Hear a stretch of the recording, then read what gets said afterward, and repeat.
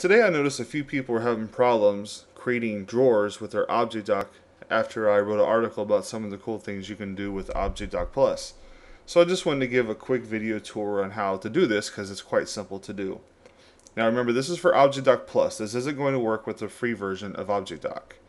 So once you have it open, just click create a new tab dock. There we go. Now we just want to use a single tab, so just remove all the tabs but one. Now you can use a variety of backgrounds, but for today I'm going to use one of my favorites from Messiah that was designed not to have text, so we'll just delete that, put a space in, and now we have our dock. Now I'll just move it to the side of the screen, and it's automatically going to attach and turn to the drawer.